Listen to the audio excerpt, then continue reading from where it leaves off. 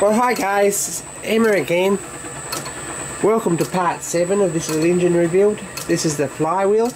I've chucked up a bit of 50mm brass, it's just ordinary brass, and faced and machined the end of it. And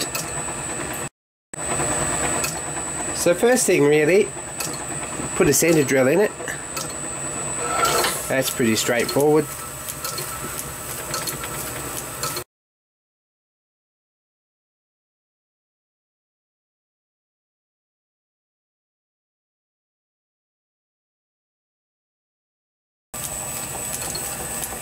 Now, this tapered pin reamer is quite long, and if we look at where it intercedes, it's right back up here before it'll even cut anywhere near like it's going to fit. So what we need to do is part this off and set it up. Hindsight's a wonderful thing. Probably in hindsight I should have left the crank disc off the crank until we'd finished the flywheel, and that way I could set it up with a drive dog and a drive plate on centre and get it all machined up nice and get it to length and everything, and I might still do that. We'll have a look, but that's probably ideally the way that we should do it. So we need to drill this through a bit bigger than this. If we measure the smallest diameter,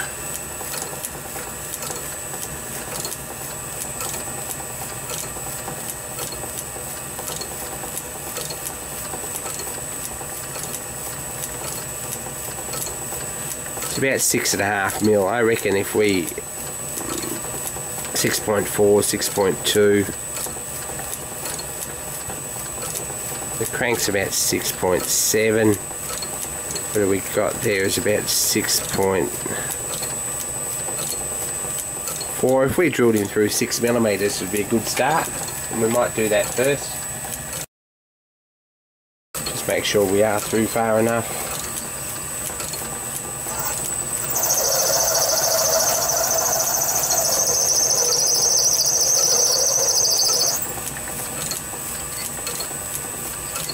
What we got there is about, we'll just check that with a steel ruler, and we're only about, I guess, 14mm, so that should be plenty. Now if we part this off 15mm long,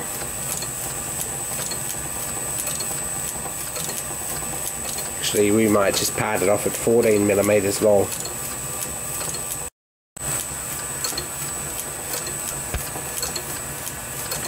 So I've set that to just a fraction more than 14mm. We're going to turn it around and face the other side and set it up. I've worked that out. So they shouldn't be far out. So we'll part that off.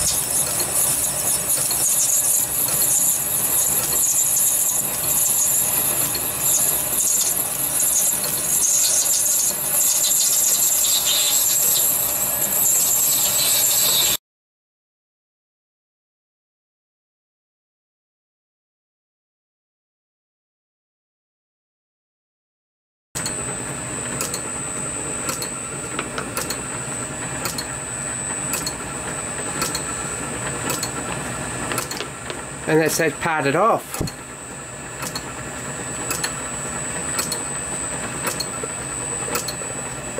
So I guess the best way to set this up and to ream it, we should have a good square side with a nice parallel bore.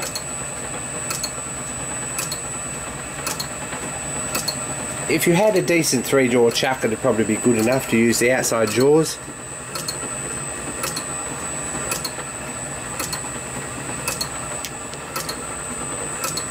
It does want to whisker off there, off the back, but that's quite a sizable little flywheel.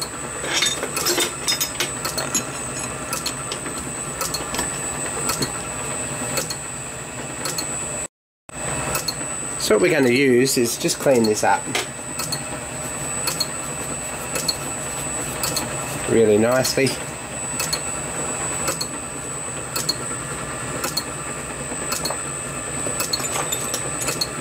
And we're going to find our two nice bits of parallel tool steel. and give them a wipe and just check to make sure we've got them the right way round. We're going to sit them through there, hold them in place,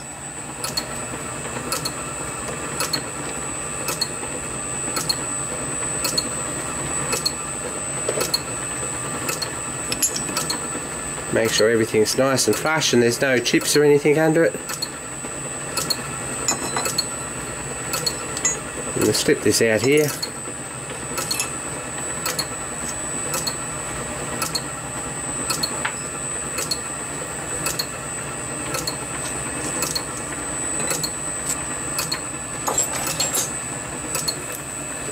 We'll give him a spin just to make sure there's no wobble in it, and it's pretty sweet really. And we'll face that down to 14mm. Gosh, a quick change tool post would be nice, but I'm getting quick at that.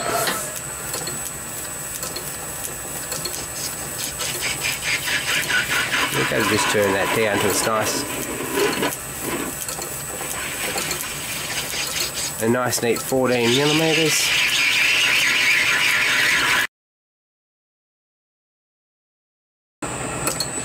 Still wants about a millimetre off it.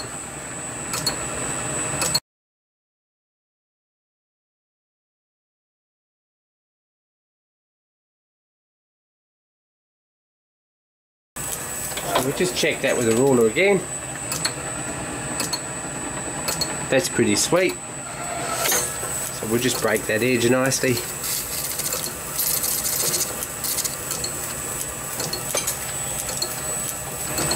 So just slip this bearing and crank out the engine, and I guess we want to push that in until it just has the right amount of end float. So we'll go a bit further.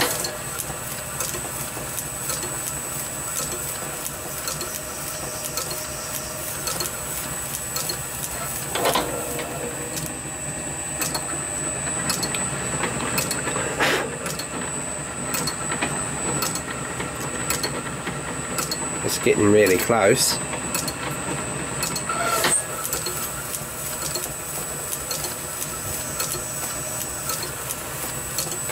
Just a fraction at a time. It's still got a little bit of end float there. Get everything nice and clean.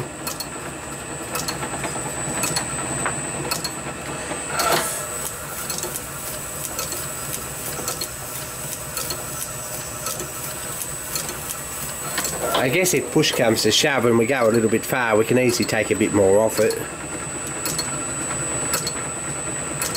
It's still got a fraction too much.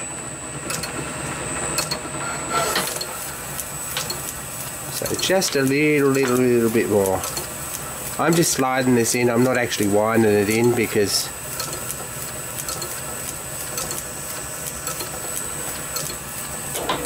it's very easy to go too far and to be too positive with it.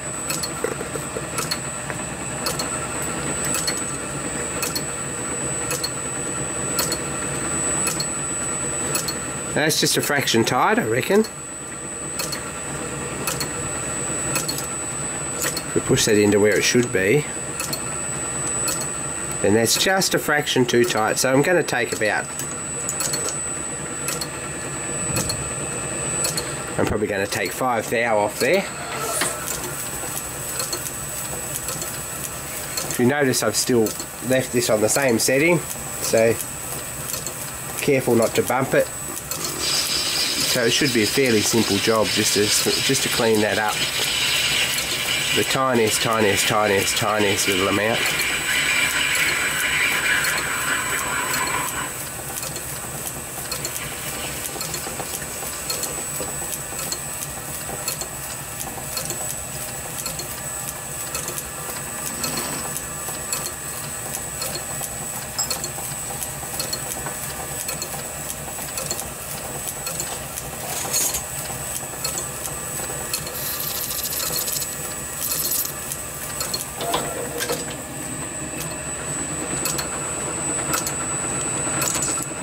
put that on. We'll put that home. It's got a fraction too much end float still, I think. You might just touch that in there and give it another scrape. Just by hand like that.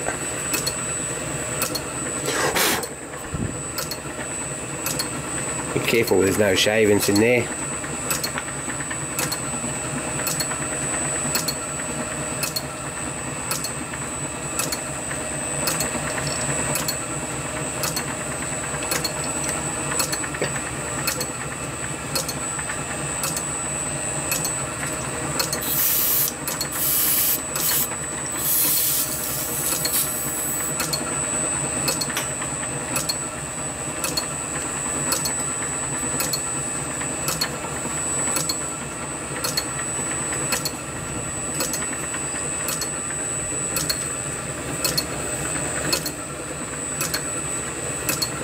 I think that's probably nice and clean.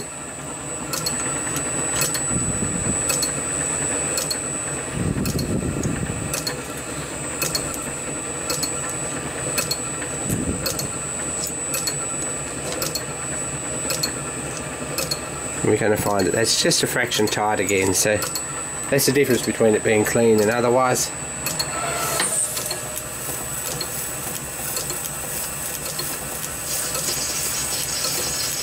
That's about 0.4 of a millimetre off the outside there.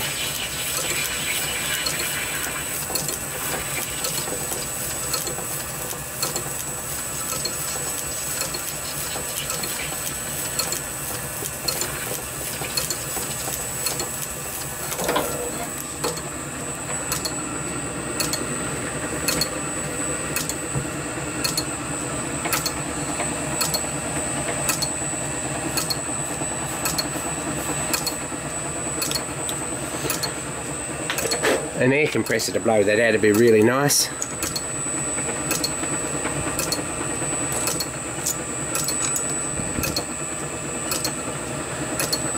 And it's still just a fraction tight. So I'm going to take a fraction more out.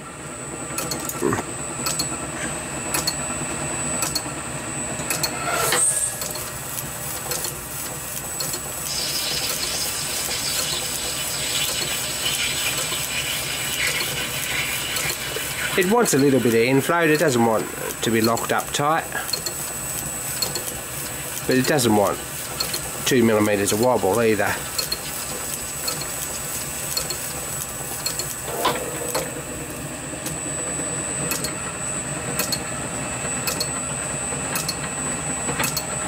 If you've got a bit of blue tack or something to clean that out, it's probably as good as anything. So, flat battery again. But I've just taken my time and I've got this pretty sweet really, and I've given that a clean up. It's still not quite running true. There's a tiniest bit of wobble in that if we have a look.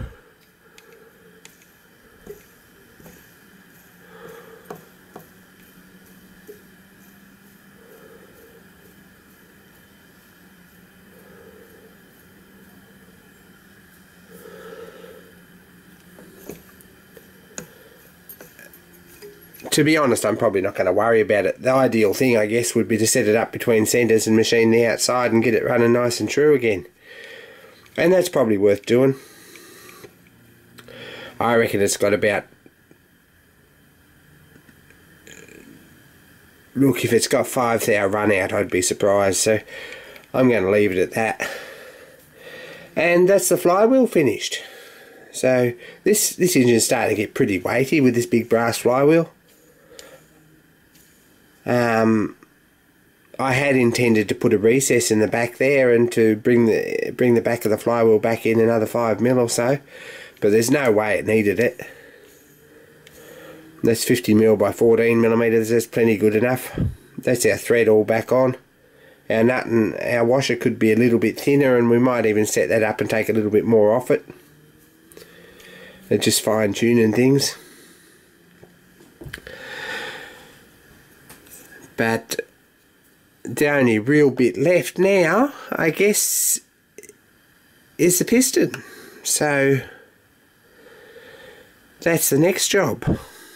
Thanks for watching, guys, and don't forget to subscribe, and part 8 to come.